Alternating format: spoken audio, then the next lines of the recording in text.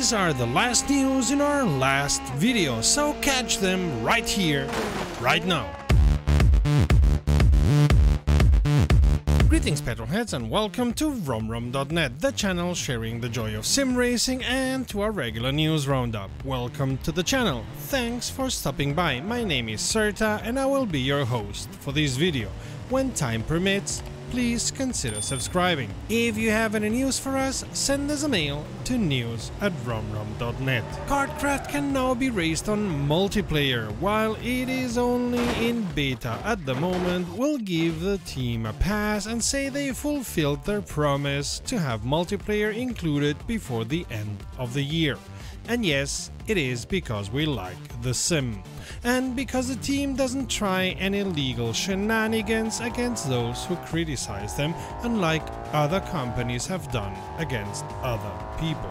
More good news include Alessandro Zanardi leaving the hospital and continuing his recovery process at home. He seems to be far away from being completely recovered, but it's an important step.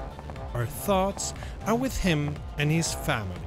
Zanardi's will to fight and his life history are always a continuous inspiration for all of us at Wromwrom. And yes, this will be the last news and the last video of this year.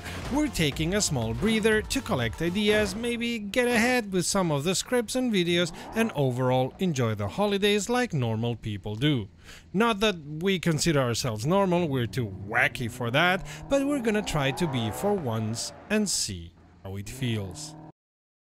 We haven't heard from Drift21 in a long time, but apparently development continues as the game is sporting a new car. The iconic and famous Toyota Corolla AE86 is now part of the roster of cars you can drift around, upgrade in your garage, and overall enjoy on the different tracks. That's not the only new car though, as the 1985 Toyota Sprinter Trueno GT comes also into the game. Not as iconic as the AE86, but surely also good fun and a blast from the past. Of course, also with upgrade parts in the garage, liveries and presets, and with special garage challenges. Also, you'll find 25 new track challenges in the game, some rebalance of the already existing challenges, and some other assorted changes.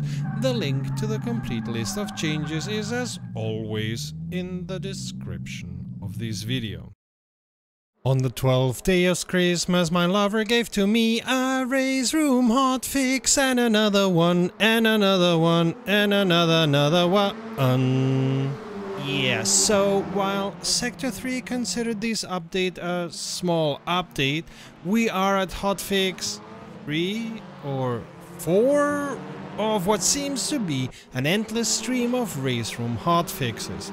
Something went utterly wrong here, with replays crashing the sim, servers not really working well, and some other assorted mismatches. While we have heard some theories about what happened, we'd rather not speak about them without even an inkling of a confirmation.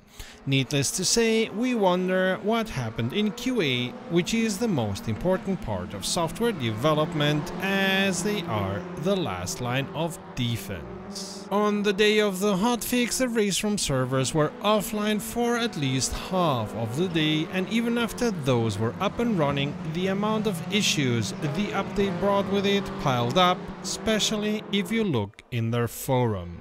So what was supposed to be in the small update? Some not further disclosed preparation for upcoming content releases and competitions, better performance of the web overlays, being able to see display settings when in VR, and forcing VR to restart if the resolution was changed in the menus. Also, the AI got better in rolling starts and making it realize they were not running out of energy when driving electric engines. That is, unless they really are. And also, they now choose the correct engine power map when changing sessions. Different camera settings got corrected or changed, and you won't be able to change cars using the plus and minus signs in the number pad anymore. It's also been an update with a lot of spark, as the spark emitters were added to the DTM cars of 2003 and 2005, as well as to the Audi TT Cup cars, the Audi TT RS VLN, the GT4s and the BMW M235i. And pardon the weak pun. Tons of small changes in different car series, including disallowing the use of mixed tire compounds in the Formula Raceroom US and X17. As always, we've linked the changelog in the description of the video so you can check out all the details, which also include a lot of small fixes to many tracks, especially in the way the AI handles those. If you ever wanted to test yourself on a desert rally, Saber Interactive, the company behind SnowRunner, will invite you to do so in what seems is going to be a simcade that will allow you to drive motorcycles, cars, trucks, quads and SSVs alone or in multiplayer. These races will take place in licensed stages from the official 2020 and 2021 Dakar Rally.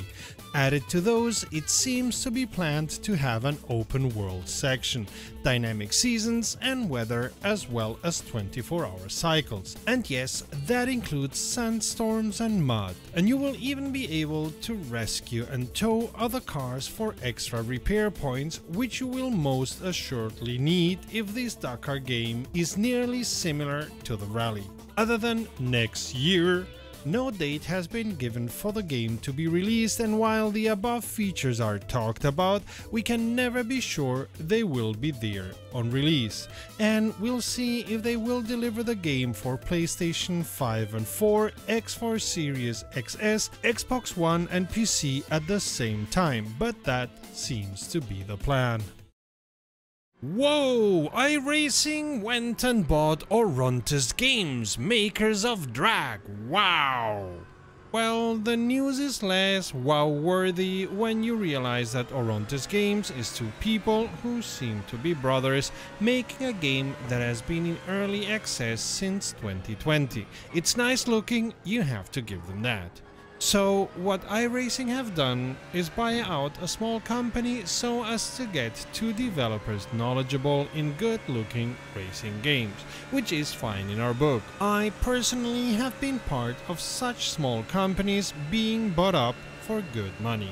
But from the iRacing press release you would think it's an acquisition of similar proportions to EA buying out Codemasters, which this certainly is not. Oh well, leave it to marketing to blow out stuff like this to bullshit proportions. I suppose they have to rationalize their budget lest it gets rationed. See what I did there? Anyway, iRacing has two new developers and an over-eager marketing department. Thanks to the wonderful Just Posted, we're offering you daily races on Automobilista 2 at the moment, and by popular vote in our Discord and community posts with F3s in the Glen, but the plan is to change those each week. Catch them every day at 2000 CET, either through Just Race or search for the server Wromwrom in Automobilista 2.